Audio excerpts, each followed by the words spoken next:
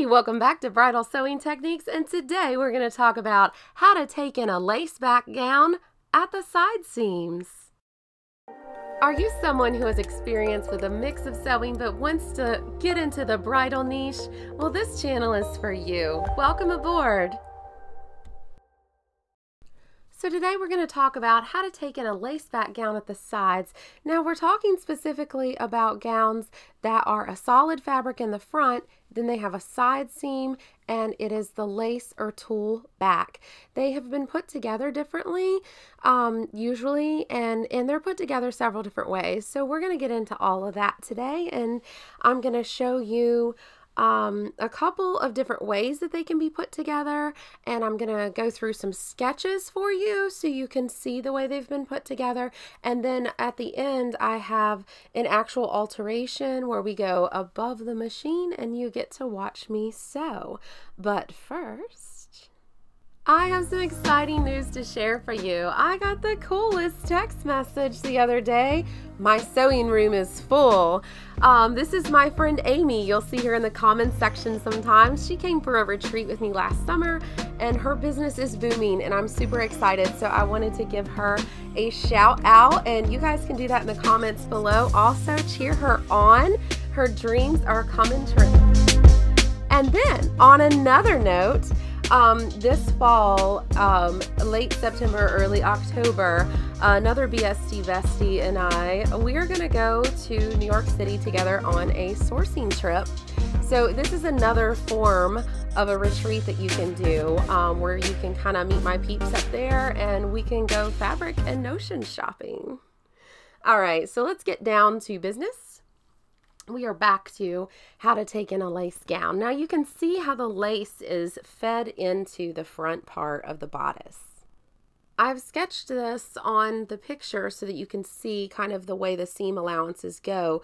The lace is going to push forward to the front of the bodice. And this dress was put together the same way. The extra challenge with this dress, though, is that because this is more of like a strap rather than a back to the dress, if you get a gown like this and the bride is a few sizes smaller than the gown, if you were to take up all of that on the sides, it could really gobble up that strap and that back.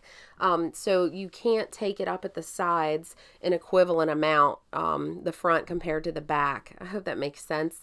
You can't take it up that way as we would traditionally take a dress up. So I'm going to show you a sketch with that. And what I want you to notice with this is, of course, all the seam allowances are facing the front of the bodice. No seam allowance is going to come back or up and be shown in the tulle layer. Okay, and so with this, when you take up the dress on the sides, that'll be the first step to take it up. And hopefully that's all you'll have to do. But you take it up on the sides at the side seam, and you're going to take it up more in the front than you do in the back. So look at those dashed lines. That is how you would take it up.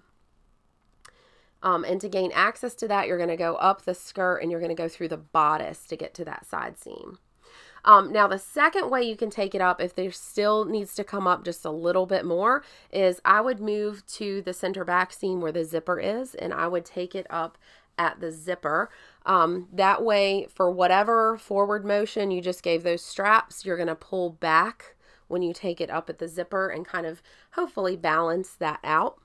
Now, if the dress still doesn't fit, number one, call the bridal salon and very nicely, hopefully, actually just call them only if you have a relationship with them, but call them and let them know, just to be careful not to sell this dress a little too big to brides, to be careful of that. But I would go ahead and do a bust dart. And then if it still doesn't fit, you can take it up using the princess seams in the front. Now, this is a lot of alterations. Her bill is going to be huge. And so that's why you would want to let the bridal shop know that. They're only going to want to go 1 or 2 sizes too big on a bride with this style dress. Otherwise, you are going to get distortion and a very high alterations bill. So again, here is this dress. Here are the seams. So you can kind of picture the way that it is put together. Here is how I would take it up. First is the purple, and then the pink is how I would take it up at the center back. and then of course the dart, and then if you have to, the princess seams. I would let her know at the initial consultation. If it was way too big, I would let her know there's probably going to be a little bit of distortion with this alteration, and that you would do everything possible to not get distortion, but it's just tricky. All right, so the example that I'm going to let you see me actually sew on has lace overlay, and I'm gesturing here to show you where the seam is under the lace. So there's lace overlay. So we're going to first open up all that lace that's covering the seams so we can expose where we need to work. And I want you to notice that where the skirt is stacked layers here. Just remember, it's just like every other dress. When you alter the skirt and the layers are stacked like that, you need to take up each layer individually at the side seam and then sew that back together to fit the skirt to them. So essentially, this dress and the other dress is going to be the same. What you're going to do is you're going to have to take up the bodice of the dress to fit her, take up the skirt to fit her, and make sure where those seams meet, you've taken it up the same amount so that they lay flush. So this is definitely a divide and conquer kind of project. Like I said, fit the bodice first and then the skirt. Now I have opened this at that seam that's running along under the bust, and now I'm going to sketch over my photograph so you can see a little bit more clearly the way the seams run. With this dress, it's almost all straps, and then they just have a little triangle of fabric under her arm. If we took it up just using the seam right there behind the bust, she was losing too much of that strap. So instead, we're going to peel away that lace like I showed you, and we're going to tab to take up in that little V there. So we're going to tab that, and then we're going to take up the skirt. So the tab is in blue and the skirt is in the fuchsia color. And then we're going to sew it back together and then put the lace back down. So I'm going to let you see me do all of that. Basically, when you get these lace back gowns, they are all put together differently. So that's why I'm clearly wanting to outline a plan for you where you can know that you have to take up the bodice sometimes different ways. The main idea is to be careful of your seam allowance to make sure that wherever you put your seam allowance, it doesn't show. And then that the skirt is taken up and they're sewn together. All right, so I'm tunneling through the dress. Somebody asked the other day about that. I want to show that part. Every dress is kind of different. Some of them you got a clear-cut way to get through. Others, you got to be a little more sneaky to get through. So on a lot of dresses, I would grab right along that solid knit there. I would grab that, and that's where I would take it up. But again, we have that tulle triangle that we're working with on this dress. So because we see such a variety in these seams, I wanted to show you, literally I'm showing you like 3 different dresses in this video, just so you can know that they're all different and you can expect to have to come up with some different plans of action. All right, so what I'm going to do first here is I'm going to take up the lining layer of the skirt. And I'm going to speed this up for you so it doesn't get too boring.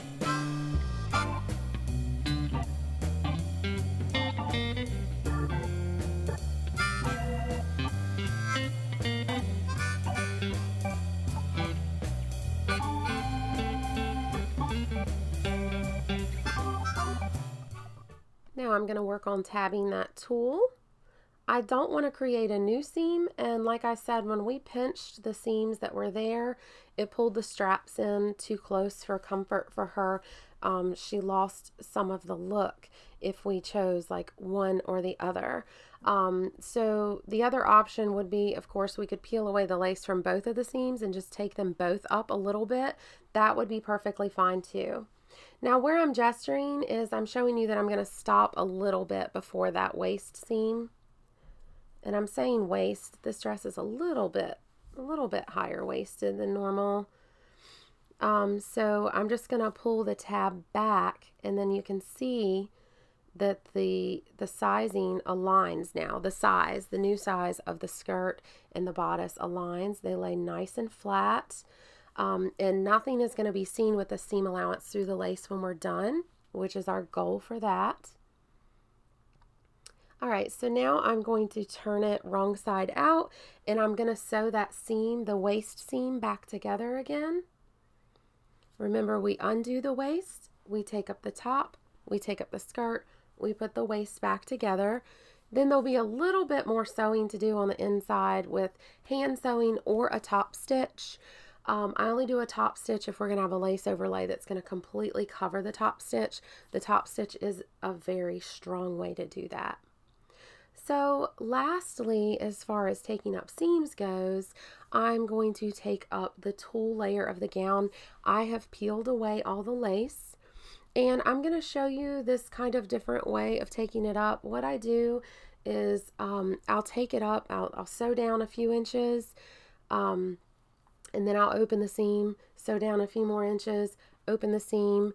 The reason why you'll see me do it that way, and I don't always do it that way, but the reason why I did it that way on this dress is because this tulle was really likened to walk, and I know you know what I'm talking about. Some of the fabrics really like to walk, and they don't like to stay aligned. So that's a way that I like to keep them lined up nicely without having to use too many pins, is sew it and then open it like I'm doing now, and sew it and open it. Now, it would have been better if I had used my right zipper foot, my right invisible zipper foot, instead of my left. It would have let me get a little closer to those lace appliques when I was sewing, but this worked out fine.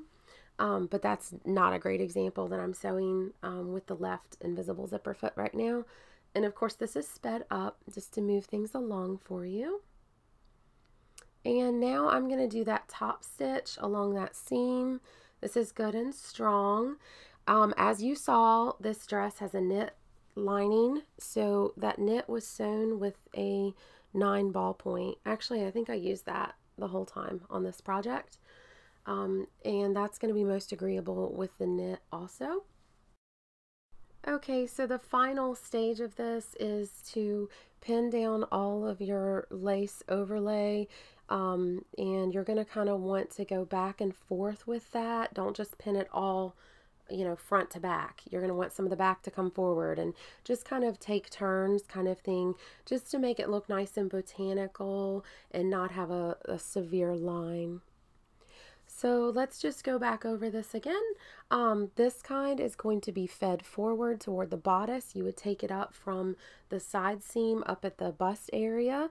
And here is the sketch showing that. The blue indicates the sheer part, how that feeds forward. Right where those arrows are pointing, that's where you would take up from the inside. That's where you would take up that type of bodice. This is the same scenario. As you can see, that intersection there can get a little messy, so you just want to have super clean work there. I hope that this has helped you. If you have any comments or questions, please leave them down below. I would love to address those. Also, if you sew this differently, let us know how you sew those. And do keep in mind, remember, we all have slightly different techniques. Nobody's better than one another, and we're all here just to share and learn more about sewing.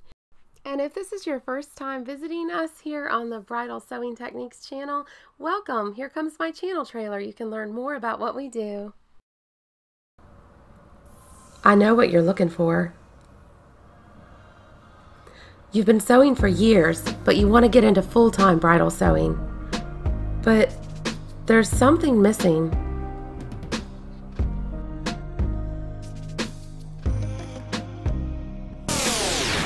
You're missing the backroom secrets, the industry tips and tricks.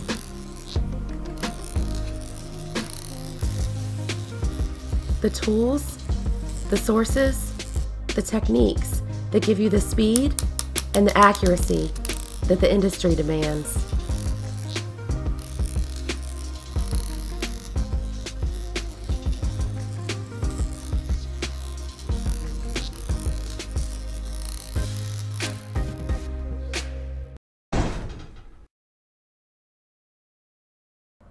You have found it.